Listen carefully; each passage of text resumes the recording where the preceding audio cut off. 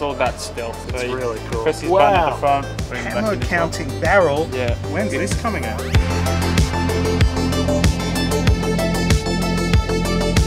Hey guys, we're back. We've been looking around at Australian Toy Fair 2018. Oh, what's the next one? I forgot what it's called, but the clear guy. EVADER. EVADER. Yes, the new Modulus Recon Yeah. EVADER. Next up we have the EVADER, which forms part of the Ghost Ops system, so pretty cool. The transparent casing, so you can actually see the mechanism, similar to what we do in the Doomlands range.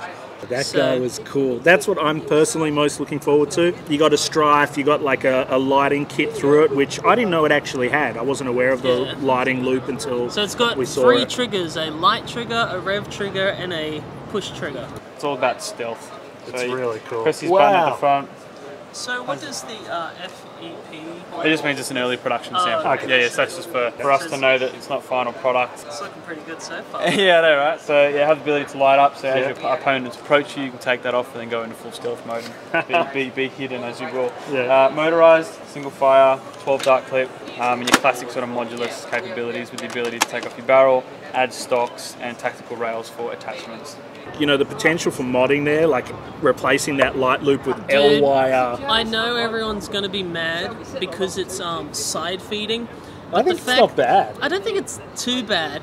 Maybe, I think it'll look cool on camera it's for easy first to person do. footage. But I think people are going to love that blaster because you can show off your mods. Oh yeah, you can see like, everything. You don't have to paint it. You'll be able to see your custom cage, your custom wheels, your custom motors. Good thing like we make coloured motors. And so now we used to give Adrian shit about having coloured wires to match his paint jobs and that. See, I was forward thinking. Yeah, now it's going to actually be relevant. You'll have. Oh, Yumi! Thanks, man. Thanks, Yumi. My old friend Yumi's here and she's bought us treats. Oh, yeah. When I first looked at it, your mind automatically goes back to what you know, right? Yeah. So you see the clear shell and you think, oh, this is going to feel like a clear Recon. It doesn't. It's different plastic. It feels sturdier. Much sturdier. There's more screw ports, but they're well placed so that they're hidden behind structure. They're not just randomly placed everywhere looking. I noticed that straight away. Also, I was worried about the thumb hole that it would be for a child in the foregrip.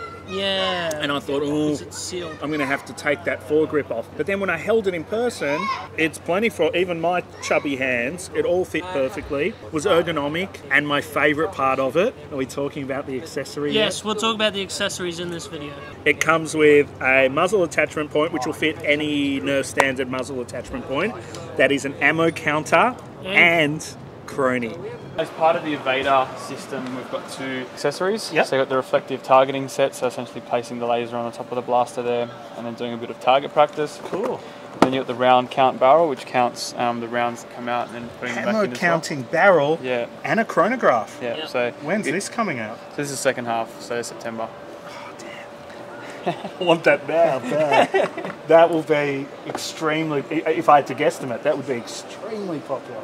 That's sick. It's so cool. I think they're going to retail $15 US. But what I did clarify with him is that they will be released at the same time. And for all you Australians, September. It's going to be such a long wait.